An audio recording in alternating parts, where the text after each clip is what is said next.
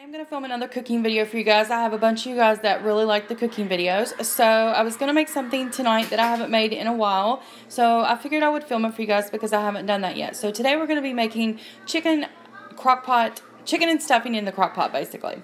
So what you're going to need is you're going to need some chicken breasts. And now I got this big package here because I wanted plenty of food for tonight and leftovers for my husband for tomorrow at work.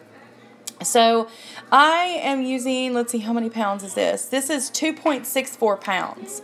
So you guys can use as less or as more as you want. It doesn't really matter. But you're going to need some chicken breasts. You're going to need 10 to 12 ounces of your favorite stuffing. I'm just using this one right here, this Hill County Fair turkey flavored stuffing, because I also got some turkey gravy that I'm going to be using tonight to pour over it. So I got 2 boxes of this because these are only 6-ounce boxes.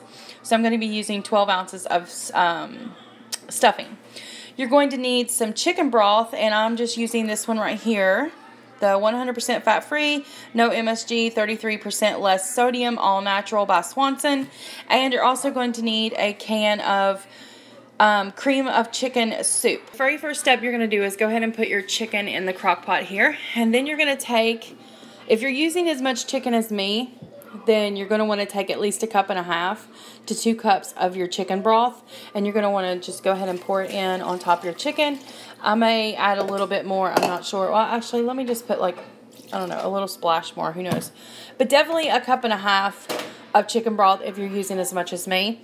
Okay, now that that's in there, you're going to take a different bowl, and you're going to take your stuffing, and you're basically just going to pour it in your bowl, and you're going to mix it with the soup, and you're going to mix it with about, I don't know, I would say 3/4 cup of water. If you're using the same amount of stuffing as me, I'm going to be using 12 ounces.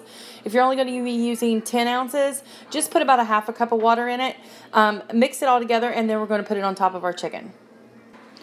Okay, guys, I have my stuffing and my water. I used the 1 can of soup and about 3/4 cups of water, and mixed it with both of my boxes of stuffing, and this is what you get. So now basically what you're going to do is you're going to put it on top of the chicken and the chicken broth, and you're going to pack it down to where it's nice and smooth. Okay, here we go. So you guys can see I have the stuffing in my crock pot. It is nice and packed down on top of my chicken. Now that is all you're going to do. You're just going to go ahead and put your lid on it, and you're going to cook it on low for about 6 hours. If you need it to be done quicker, you can turn it on high and cook it for about 3.5 to 4 hours. But keep in mind that the stuffing is going to get a lot more crispier around the edges because that's what's actually touching the crock pot. But the chicken broth that you poured in there is going to help the stuffing.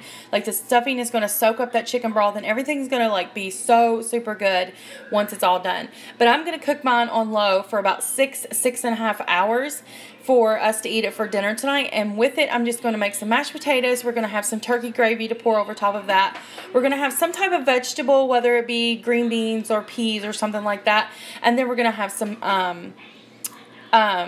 home-style biscuits to go with it. So that's what I always make with this dish. And yeah, so anyway, tonight when it gets done, I will show you guys what it looks like. But definitely make sure that you cook it, like I said, low, at least 6 hours, and you can cook it on high for about 3.5 to 4 hours. So tonight when it gets done, I'll be back and show you guys what it looks like.